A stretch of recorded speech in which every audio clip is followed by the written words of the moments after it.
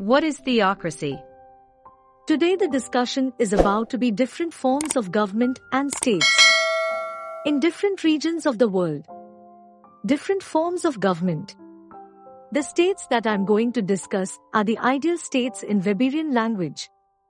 It means that what I'm going to discuss would be the ideal kind of governments, but if we look at the world, none of such kind of government exists because everywhere in the world, even in Pakistan, every form of government is a mixture of various features from various form of ideology.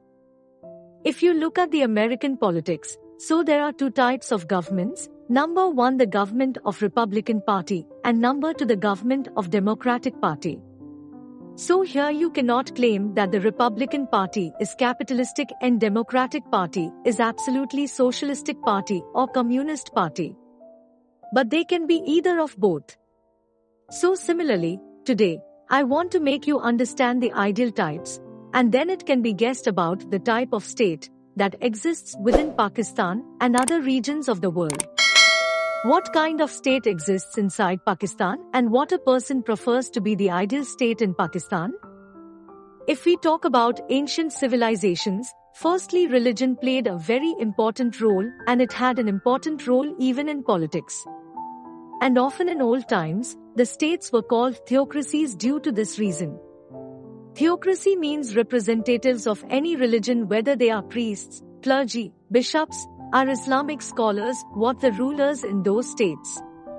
So basically they used to be the heads of the states on the basis of their religions. This was not the exact case, but in every state there was representatives and non-representatives of the religion. So in short, theocracy is a system of government in which religious workers or scholars such as priests, clergies or Islamic scholars are the ruling body, and they rule the basis that society should be shaped according to the religion exist in that particular region.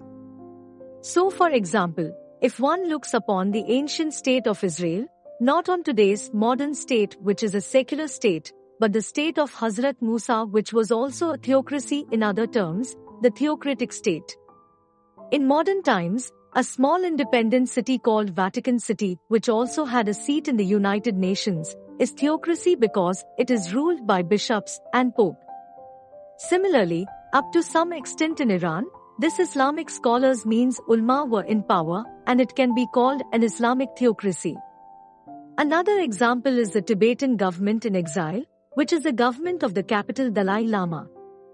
It's also theocracy, and the government of Buddhists monk in Tibet up to date is also a theocracy.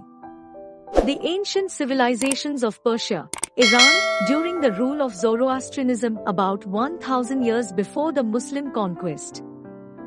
The more one explores the past years in the history, the more you can see that religion and the state were interlinked with one another so deeply that the state affairs were established according to the religion power, and no one could decide even a single step without mingling or considering the religious context.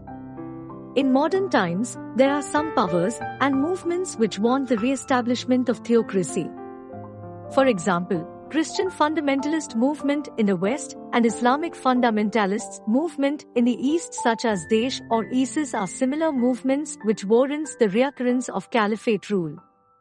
Along with two theocracy states, the government or governance of the government was named as monarchy because there were very few pure theocracies. In ancient times, built theocracies were very few because the scholars, in other words the ulama, priests, bishops or any other religious members had to share their powers with the owners of the land.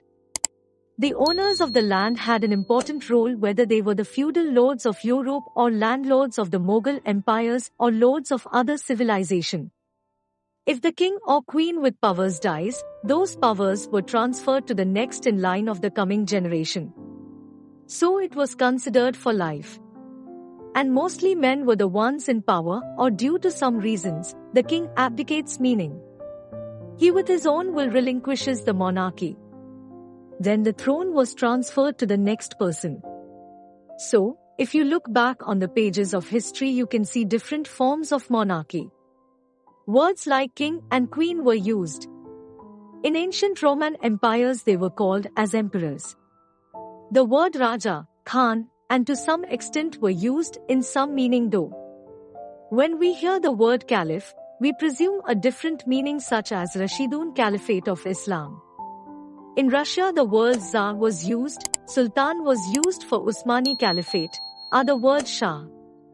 So, all these words were different titles of monarchs. We hope that you have learned a lot from this video. Thanks for watching.